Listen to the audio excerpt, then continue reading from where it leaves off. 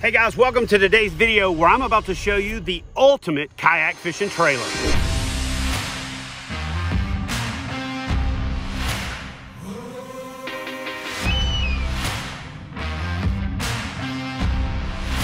Dude.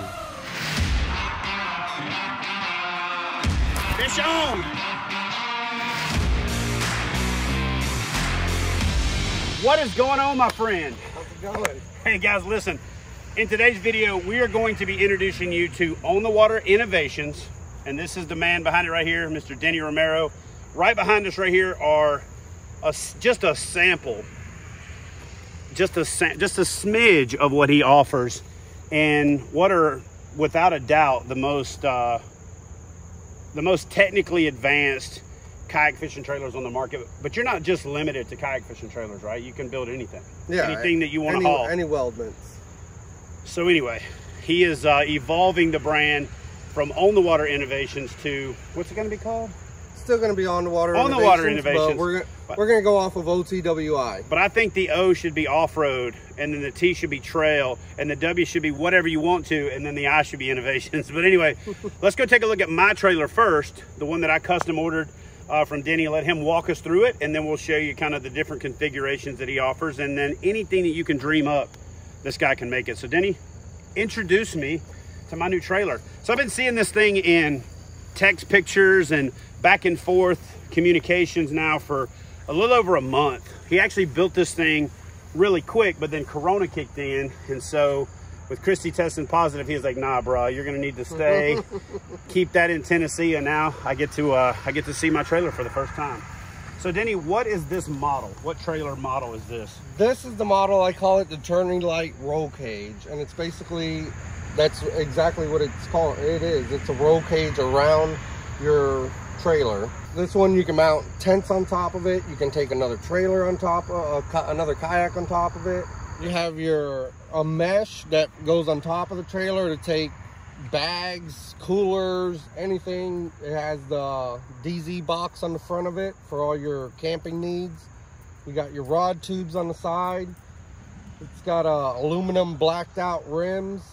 It's got reverse lights. It's got rigging lights. It's got a light inside the box. So let's talk about the base trailer, and then what makes what Denny does special is that you can take your base trailer, and then I said, ooh, can I do this or can I do that? And the answer to that question with this guy is yes on all of it. So let's go take a closer look at the trailer, and we'll talk about what you can get in the base turning light, and then kind of some of the stuff that I dreamed up that this guy made a reality. So let's go take a closer look. Basically, we started with a turning light frame, which is this. And then this is what we call this the open end. You can actually put a kayak on top of there. Like you can see on this one, you can put 1, 2 rod tubes. We got reverse lights, rigging lights, or you can go with a full roll cage on it. There's a lot of configurations that you can do on the turning light. And what's really cool about this trailer is that you got your spare tire, you got your basic trailer setup. And one of the things about sit on top kayaks is most trailers have crossbars, and those crossbars, which I've had forever, cause oil cans, or they cause warpage in your hull. And so what Denny's done is come up with these bunk pipes or tubes that support the boat, the full length of the boat. And with modern kayaks getting heavier and heavier, that is an even bigger deal. But what I really like about this is you got your rod tube on the side. You can put multiple tubes on there if you want, right? But he's got this rigging light, and if you've ever fished in a tournament, or if you've ever tried to rig up in the morning before dawn, you have no idea how valuable that little light is right there. Not having to deal with a headlight, having everything lit up so you don't have to scramble to get ready. And then you just back down to the water and slide your kayak in. So Denny, talk about your bunk design there and how you came up with that in a little bit. Just walk us through how that works. Well, all the bunks are, they're steel, and they're actually fully adjustable to fit most kayaks. There's only one kayak that I can't adjust for, and that's Natives, and it's got a round hole on the bottom. But once these bunks fit into your gunnels and you strap it down, the kayak doesn't go front, back, side to side. It stays where you put it. So talk about this little tapered down design drop pipe setup that you got in the back here. What's the thought process behind that? All right, with the bent bunks, it actually, you don't have to back in the water as far. And what it does is it basically funnels your kayak straight into the middle of it. So it opens up, you just hit your kayak here and you can pull it right in. It just makes it a lot easier for wet launching. Cool. All right, so now let's take a look at the trailer from yours truly. So with the roll cage, basically it comes with just the cage, right? And you can put the kayak on the top. Yeah. And then so what I opted for is the first thing that I came up with is I wanted this DZ box for putting my power pole, PFDs, all that essential stuff that you always got to have, but just takes up the whole back seat of your truck or the bed of your truck, and it's just hard to deal with, or you forget it at home. So if it's in that box and locked up, it's safe. But I wanted to put that there, and Denny was like, yeah, no problem, man. And he mounted it basically on like 2-inch hitch receiver with a frame, so that could come off if I want to down the road. And then you also have these 2-inch receiver hitch options for other things. So one of the things I want to do in the future, Denny, is I want to take that frame and put a 2-inch hitch receiver in the front and put a bicycle mount. Okay. So I've got a bicycle mount on the front for mountain biking, and then I can still slide the trailer in. You know, being a big fan of DZ products and love this hex rail system on the back of my truck, I was like, hey man, can we duplicate this, you know, right onto the trailer? So I ordered these from DZ, had them shipped here. Denny welded up the bracket to mount right to the trailer.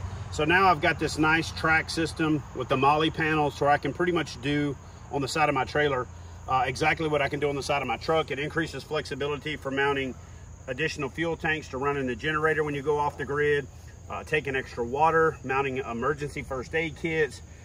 You know, you can put your high lift jack on there. You can put your shovels. You could put traction boards. One of the things that I'm going to do is get an extra set of the traction boards. I'm going to mount them on the side here. It really does turn your kayak fishing trailer into the ultimate adventure rig. And then kind of a last minute audible was I had ordered a rooftop tent from CVT, and I was going to put that on top of the truck, and they came out with this new low profile tent.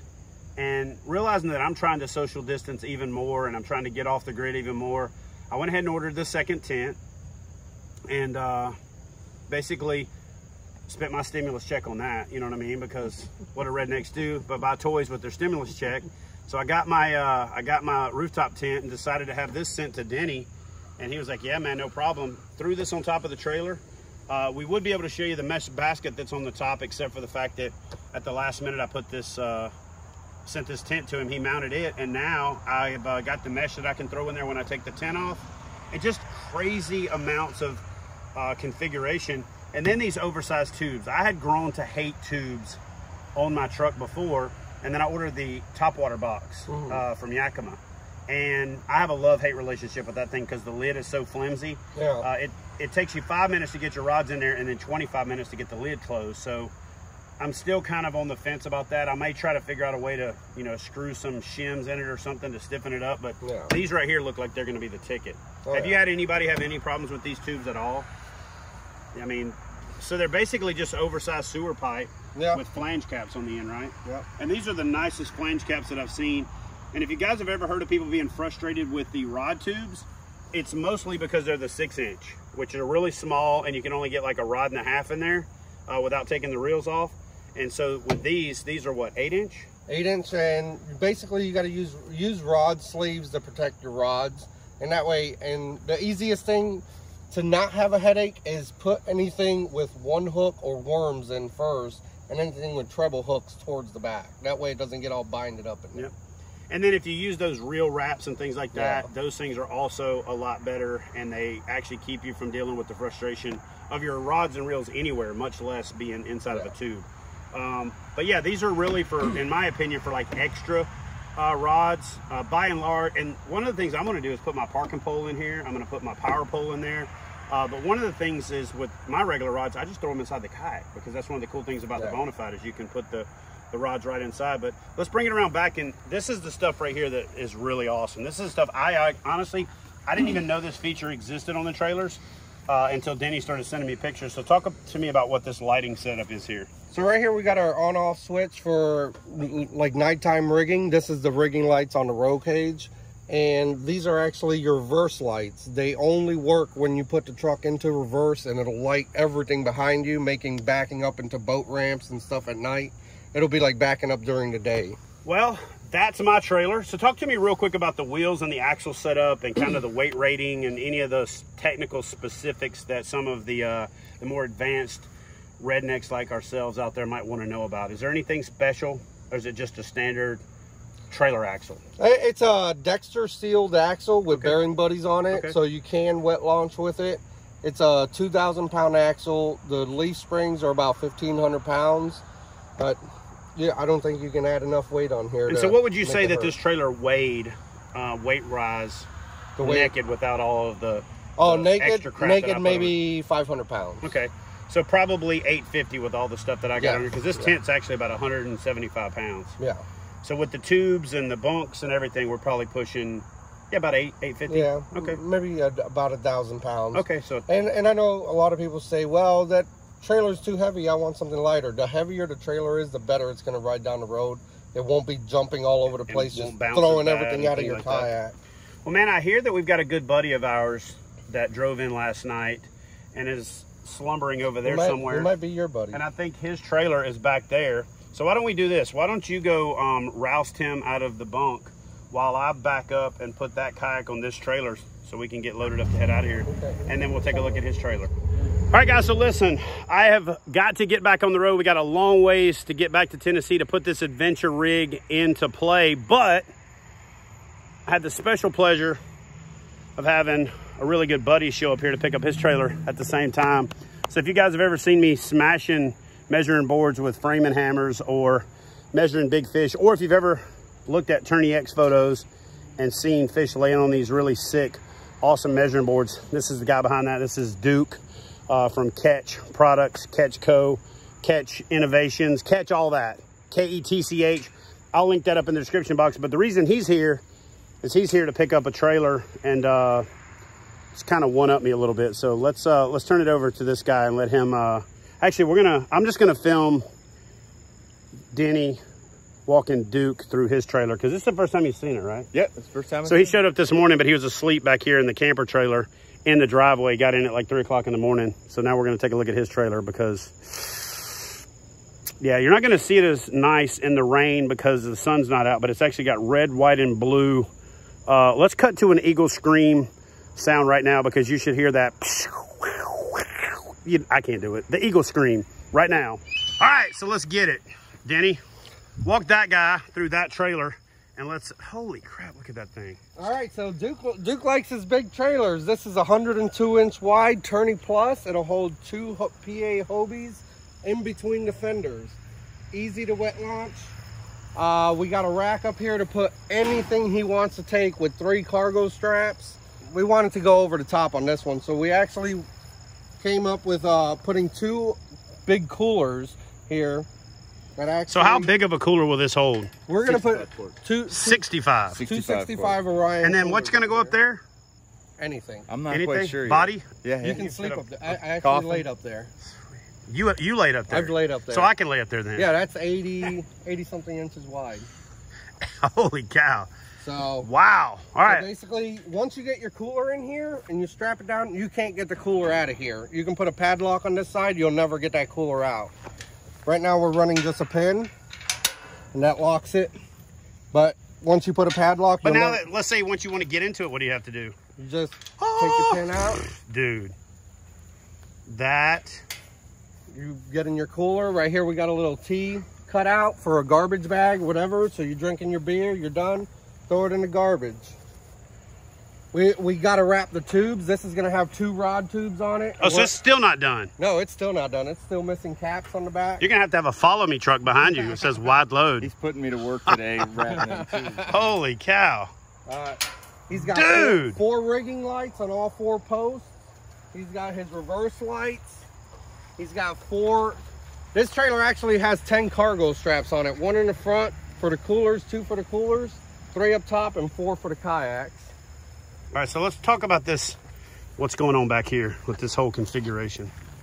All right, so this is basically a bumper, and also it works as a ramp. For loading and unloading, you only have to have this bumper in the water maybe 3 inches underwater, and you can load and unload. This right here is a jack point. If you get a flat down the road, You take the jack off of the front of the trailer, put it right here, and you can pick the whole side of the trailer up. That was one of the new improvements is going to be on my old trailer when Denny takes it back from the UP in a couple that is clever. So all adjustable bunks. That's about it.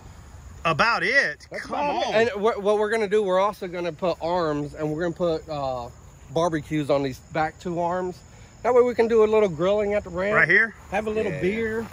Yeah, it's actually what we're going to do is we're going to have an arm that comes out with a barbecue on it, and when we want to use it, we'll lift it up, turn it, and the barbecue is sit right here. So have a little If you need anybody to barbecue, that guy right back there is good at eating it. He already He's really good. You already volunteered? Yep. Cool. So if anybody ever wants to see what AJ McWhorter is going to look like 30 years from now, bam, right there. That's Terry right there. Bam, AJ. AJ, look in your future. Actually, I get Brad Pitt a lot. That was my Or AJ McWhorter. Let's do a quick cutaway to AJ McWhorter right now. And then, all right, man, what do you think?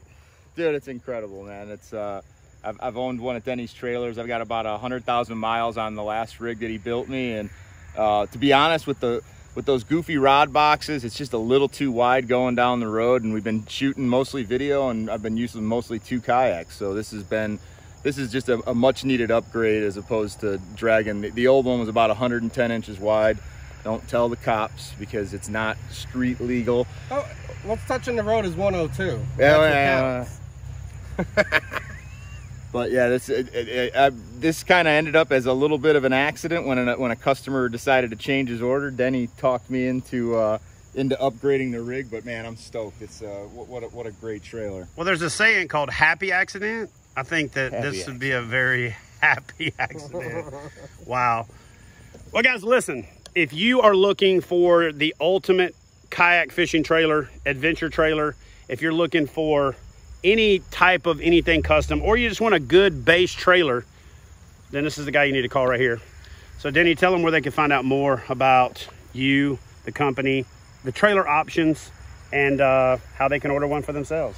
You could either find me on Facebook at onthewaterinnovations.com or just, the website, and my phone number's on there. Text me anytime. We never close. We're here for you. Entrepreneur, baby. Hey guys, thanks for watching today's video. Again, if you want to find out more about Catch products or On the Water Innovations, all the links to all the stuff will be down in the description box. I'll see y'all in the next video.